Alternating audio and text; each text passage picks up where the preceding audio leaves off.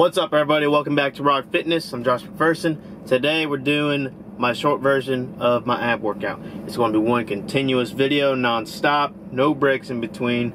The long version takes a little bit longer because I take a little bit of break in between and I do some more other stuff as well. But I figured I'd show you guys the short one because you don't necessarily need the full hour to do this. You know, like this could be a quick ab workout you can just do at the end of your workout. I do this 3 or 4 days a week. So a lot of people think that, you know, you have to be in the gym for 2.5, 3 hours at a time, when you really don't. If you get after it, all you need is, 30 minutes, maybe sometimes 20 minutes if you really get after it. You know, it's more about how you manage your time in the gym, not necessarily just being in there for long periods of time, because I've seen people who are in there and they'll just, do a set and then they'll talk for 15, 20 minutes.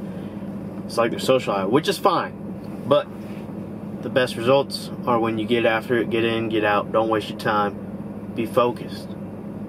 If you need a little motivation, let's see. Find out what really drives you. What if you had to wake up at 5 a.m. every morning to do this? Find out what that is, that if you had to wake up at 5 a.m. that you would actually be excited for it.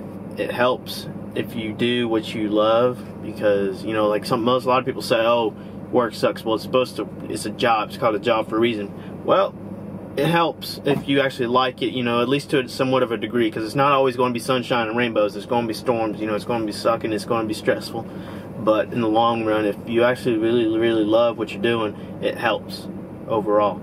So figure out what it is that drives you every morning. If you had to wake up at 5 a.m. every morning, if you had to wake up every morning at 4 or 5 a.m. to do this, what would you actually be excited about?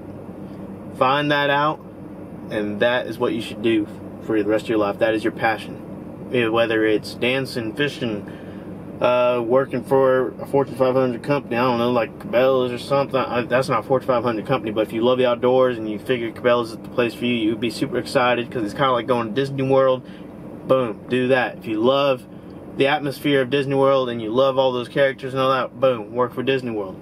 Find out what your passion is, go 100% at it all day, every day. That's the best you can do. Give the best that you can give.